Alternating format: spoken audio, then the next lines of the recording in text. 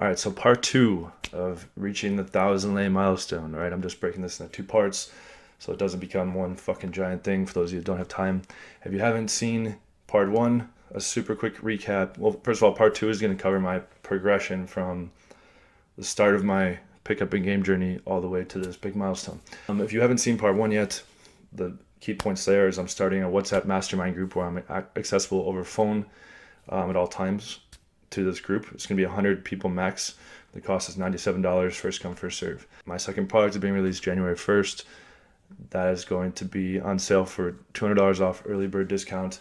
And my YouTube is making a lot of changes. I'm going to have 3 regular new videos every Tuesday, Wednesday, Thursday, and a YouTube live every Sunday night with an Ask Me Anything. Oh, and one important point about that Ask Me Anything every Sunday night is I'm going to be giving away a free version of access to my product, Occam's Razor, for those that are at the end. Like basically, who's ever left at the end, I will just select one of those people, say so-and-so, you get access to the product, okay? Which will encourage people to watch the whole thing, because there's going to be a lot of valuable shit coming out. All right, so for my progression, I'm 35 now. I hit, I don't know which date it was, but I hit 1,000 lays last week. Right now it's the 19th. Let's see, I hit it, let's say, yeah, so it was a week ago. So I hit it on the 12th of December 2019. I lost my virginity at the end of my freshman year of college, which was in 2002.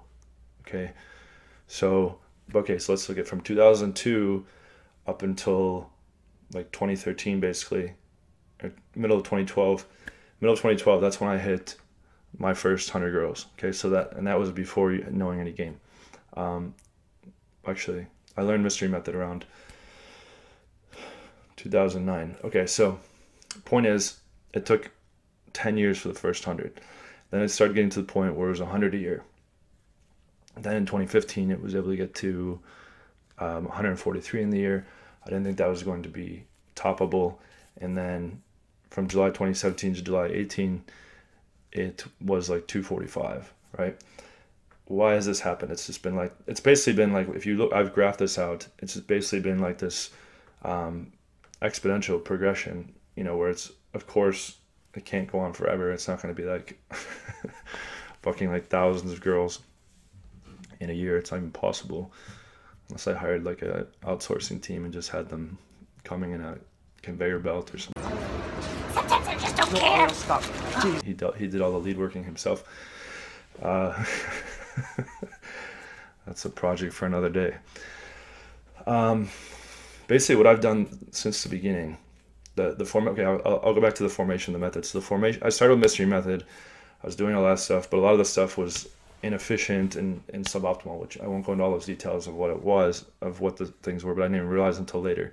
But around, I want to say 2012, there was a forum called Top Beasts.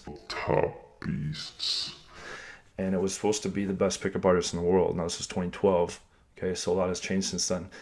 But around then, like, there were some, you know, really top guys that a lot of them like got married or not even in pickup anymore.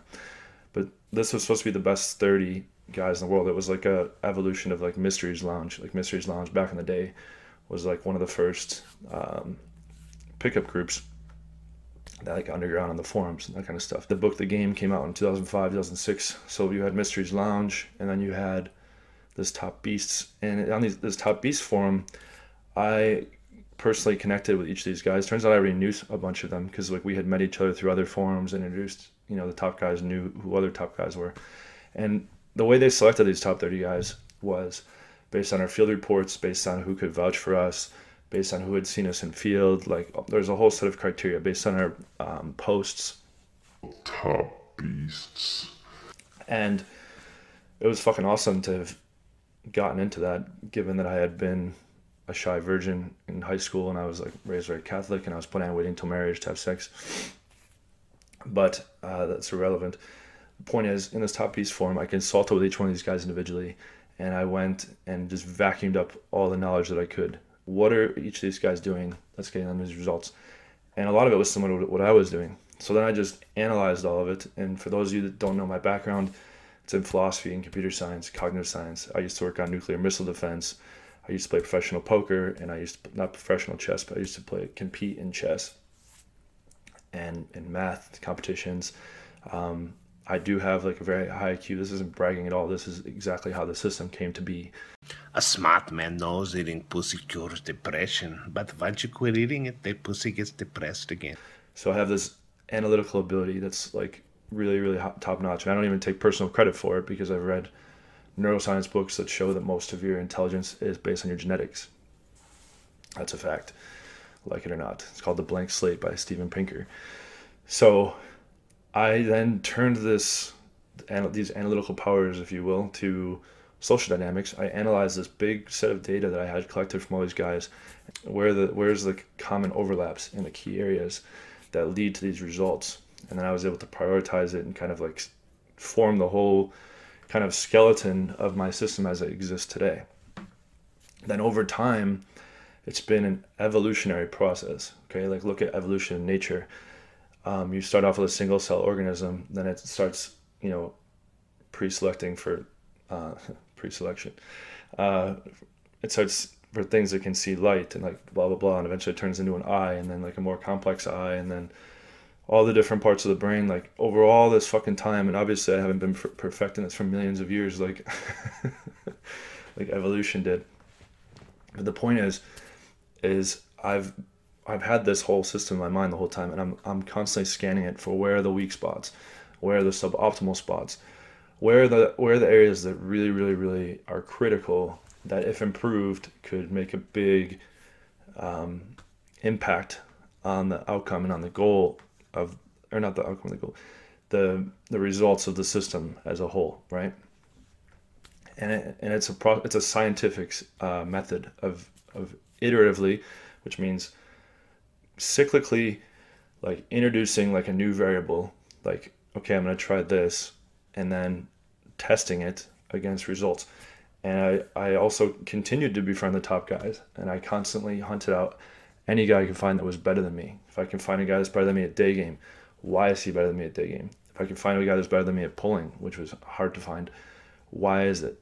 A guy that's better than me at texting, a guy that's better than me at retention with retaining the girls, a guy better at hired guns, a guy better at social circle game, a guy better at even like little simple things like stopping a moving set, like, oh, I could do this better. And that kind of relentless, like almost fucking I want to say like fucking crazy, but just I'm an optimizer. So like I've just been trying to optimize and that's why you see 100 taking 10 years, then 100 taking 1 year, then 143, and then 245. And I don't know how much further it could go or how much further I even want it to go, or the world wants it to go, for for all the people that fucking hate me now.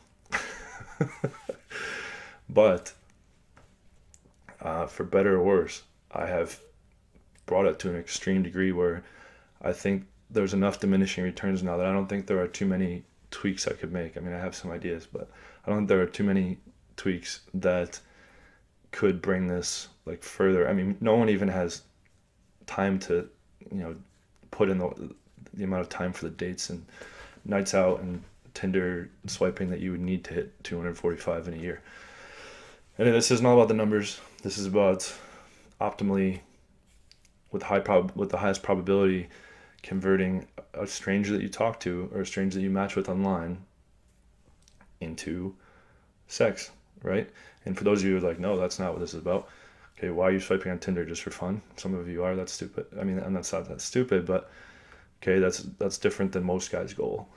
Why are you walking up to that random stranger on the street or at the bar or the club? It's because you want to sleep with her, you want to bring her into your life. And that doesn't mean you want to be a womanizer, you want to objectify them, or you want to be a misogynist. Those are completely two different things. And I'm not any of those things. Often gets confused because I talk in terms of numbers and flowcharts and systems. But I'm trying to give guys and perfect a system, and for myself too, to have the highest probability of, when I talk to a stranger, can I get her in my life, right?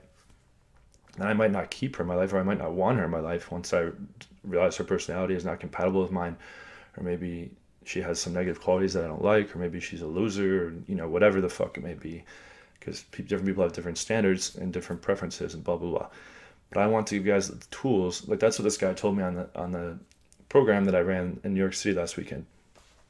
He said, dude, like fuck, like he's like, I have this power now for life. Like it's like a superpower.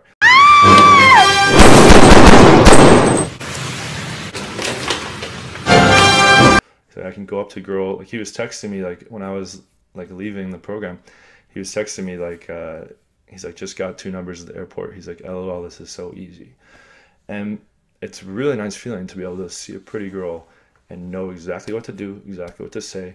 And he said, I feel really, first of all, he called me like the Bobby Fischer of chess, who was like the best like grandmaster, who would just look at a situation, make a move, look at a situation, make a move, look at a situation, make a move, while all his opponents are like trying to like sequentially think through all the moves.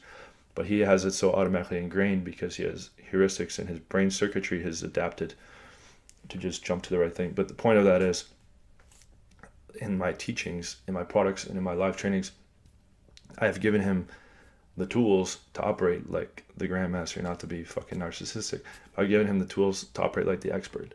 And it's the result of a decade of testing, evolving, refining, right? It started off by taking the best pickup artists in the world, top beasts, and finding out what they're all doing right. Then I was able to, and a lot of these innovations have come into the community, like the wine day to the house, like any number of these fucking like little lines or little moves or whatever that are like circulating all around the forums that guys are getting lots of results from. Those came from me, right? I'm not trying to take credit for everything good that's happened in the community or every innovation.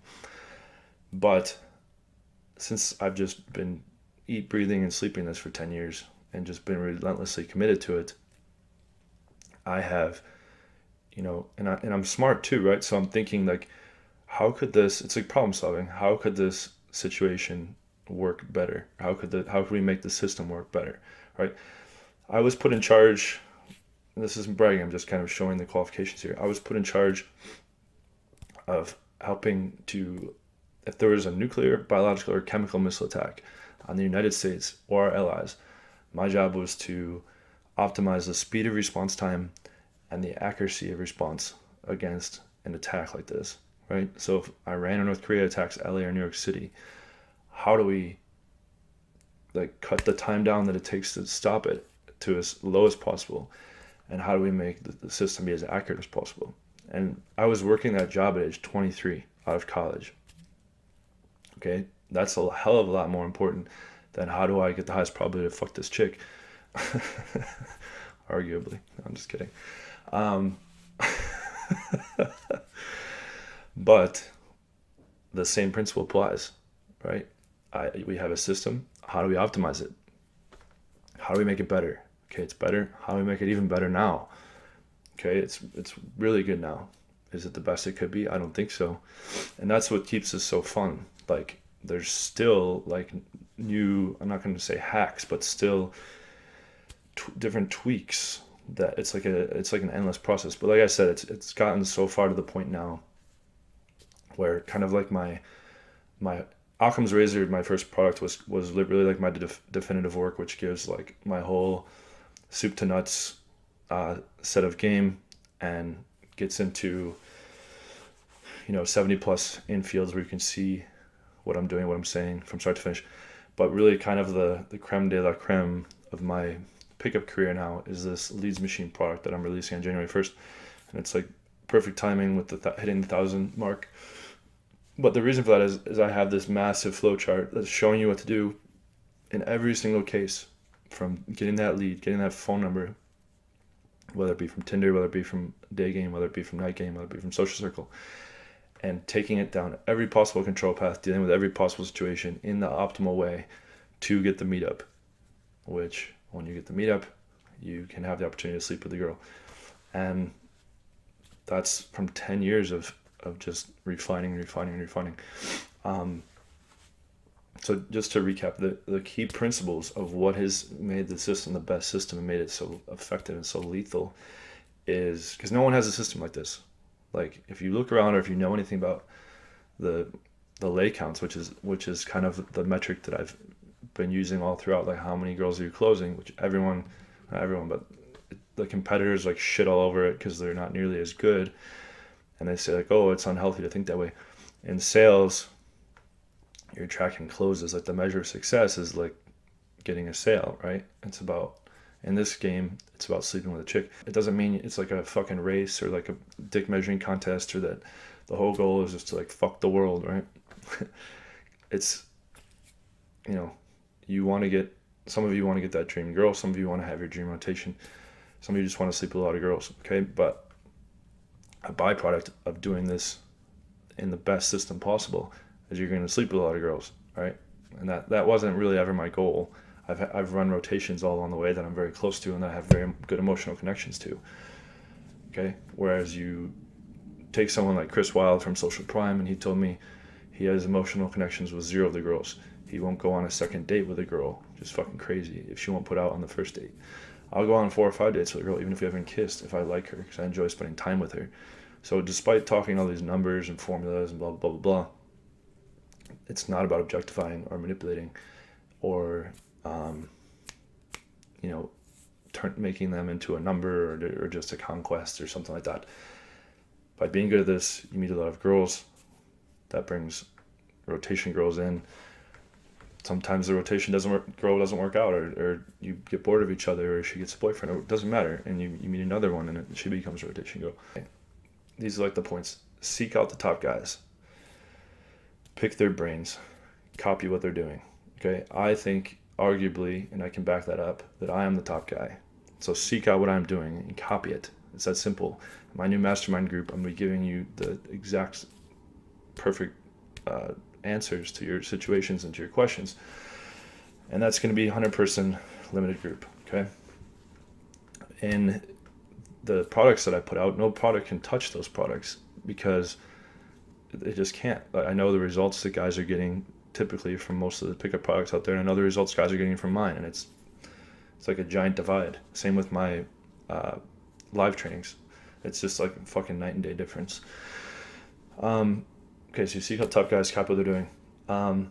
The way that and this isn't stuff you need to do, but the way that I've moved it forward is I'm constantly innovating. Okay, so I'm constantly trying to introduce new things, like the wine date to the house. Okay, or like there's a whole bunch of examples, right, of different things that have really led to a whole bunch of improvements, okay, in the results and the quality of the girls, and having to do less work in terms of going out and all this stuff. Then the other piece is constantly scanning for weak spots, right? Where is the system suboptimal?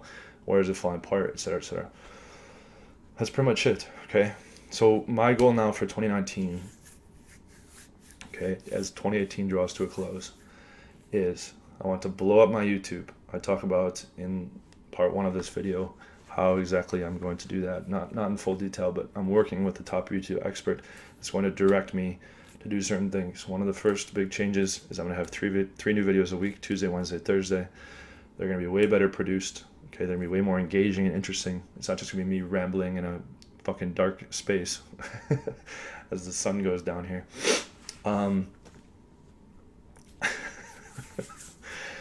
And, you know, there's going to be a lot of cool stuff coming.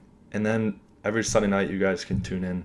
There's going to be an Ask Me Anything live for 1 hour or more on Sundays at 7 p.m. EST.